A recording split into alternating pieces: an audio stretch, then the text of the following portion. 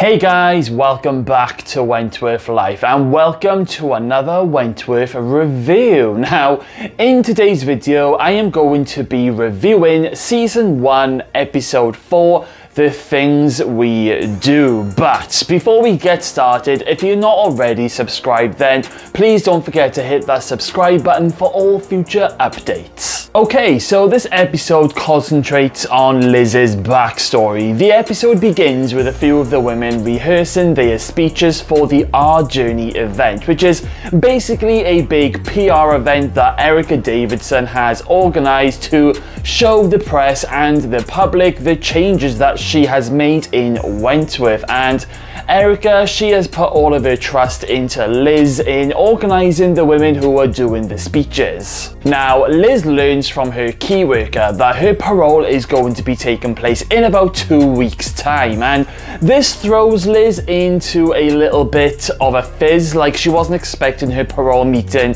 to be happening that soon. And this is where we learn that Liz is an alcoholic. Okay, so let's talk about Liz's whole flashback journey in this episode. So Liz has 2 children, Sophie and Artie, who are young kids in this flashback, and something awful happens after Liz gets drunk. Now, Artie, he ends up finding a soft drink bottle that Liz has hid around the house, and he basically drinks out of it, not realizing that there's actually alcohol in there, and Artie ends up collapsing. Now, luckily, Artie ends up okay, and this isn't what Liz goes to prison for. Oh no. Liz does something on an epic level. Okay, so we have Celeste, who is Liz's mother-in-law, and Ollie, Liz's husband or partner. I'm not sure which one, but Ollie is definitely the father of Liz's children.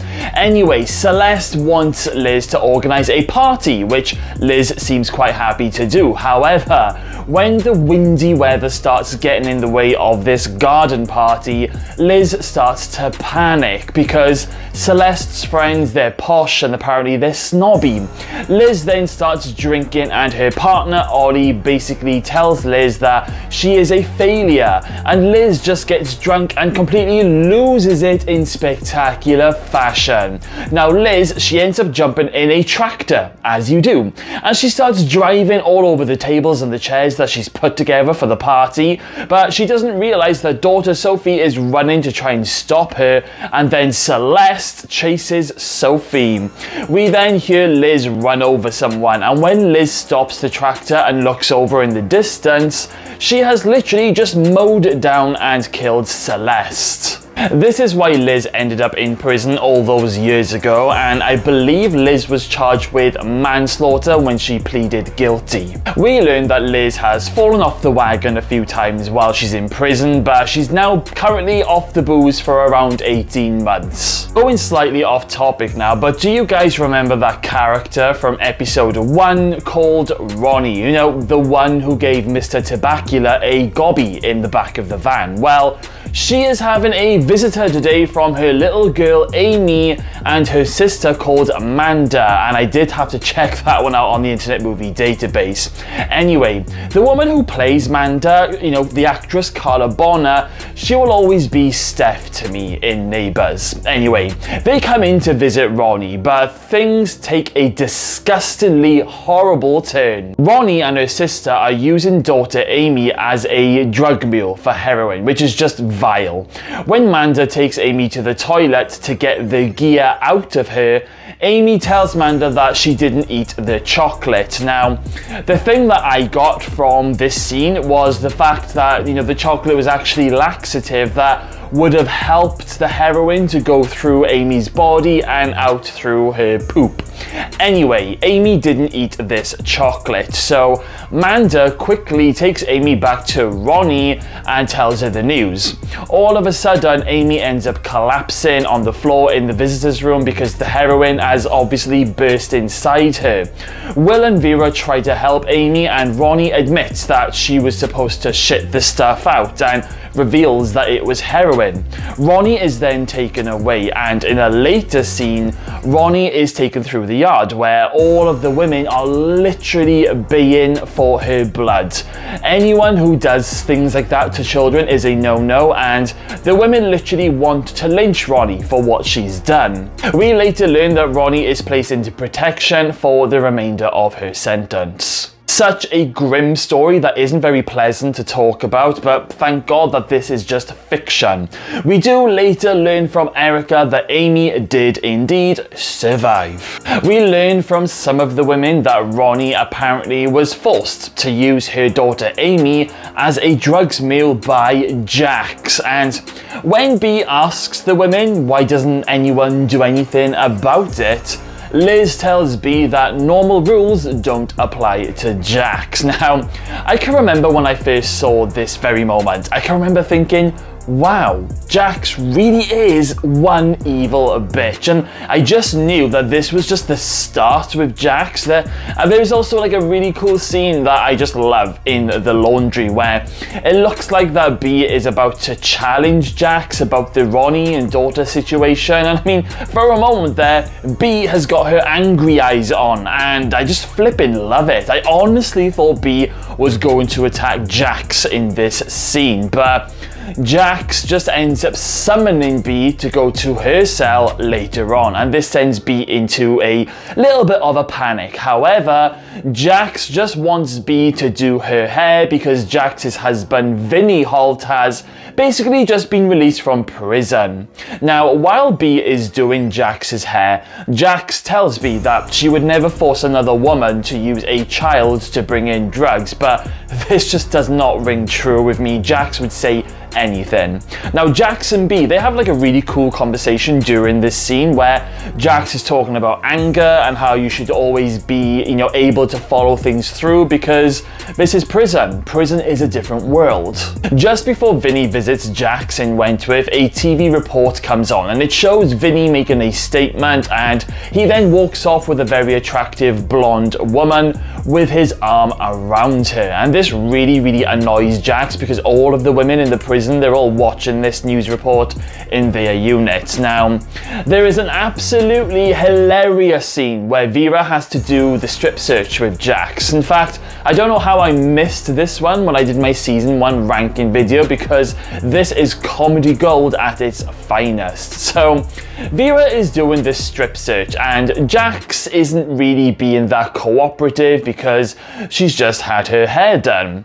Jax then goes on to like taunt Vera, saying things like, you really should make more of an effort, you could be quite attractive.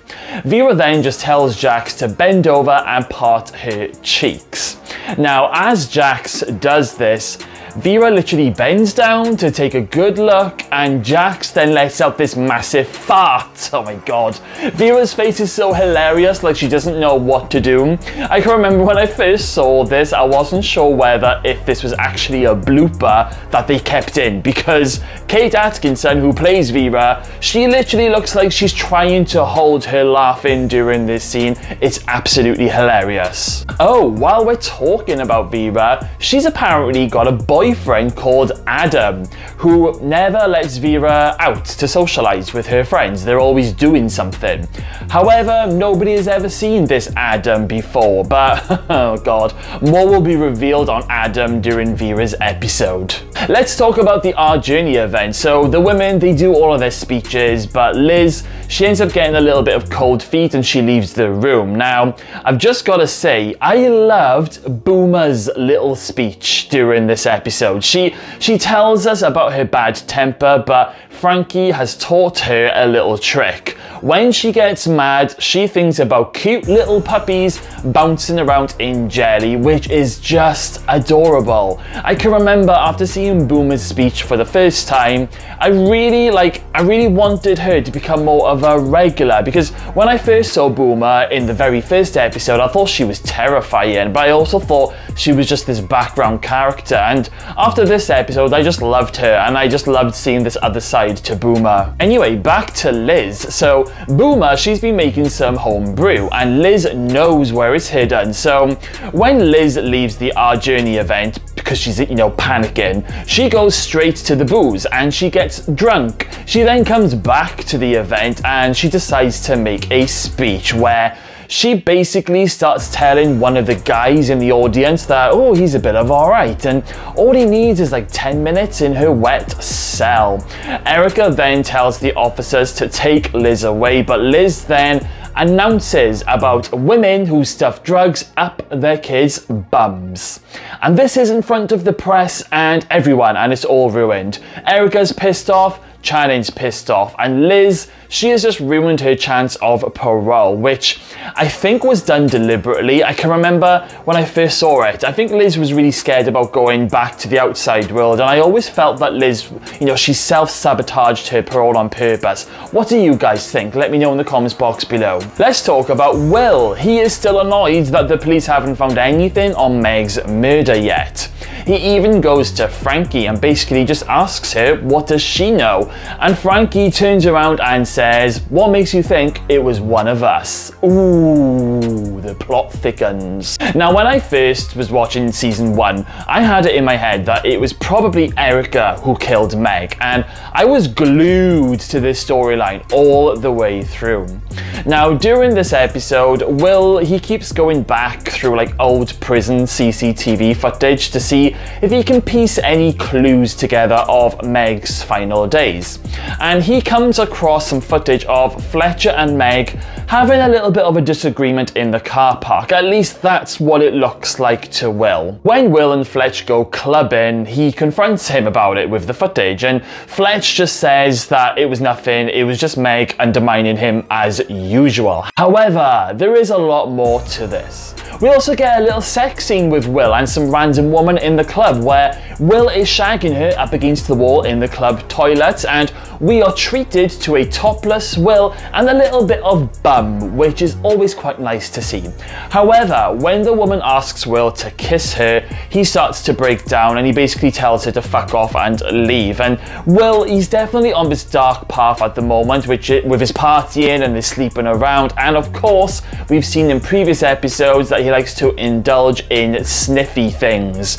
Can anyone help Will before it's too late? Oh, I hope so. So this was a full-packed episode with lots going on, plenty of storylines in the mix, and I loved every single moment of it. My favourite part of this episode was definitely Boomer's speech and Mr. Jackson's bum. And my least favourite moment would have to be Ronnie's daughter collapsing in that visitor's room. Things are heating up very nicely, and I have a feeling that Jax, she's gonna start coming unstuck very soon. We just need that angry version of B. Smith to make an appearance. So guys, that's all of my thoughts on this week's episode. Now, I want to hear all of your thoughts. What were your first impressions on this episode when you first saw it? Let me know everything in the comments box below. Okay then guys, well that's all I have for you today, but fear not, more Wentworth content is coming very, very soon, so make sure you've smashed that subscribe button, stay safe out there, and I will see you all again very soon. Bye guys.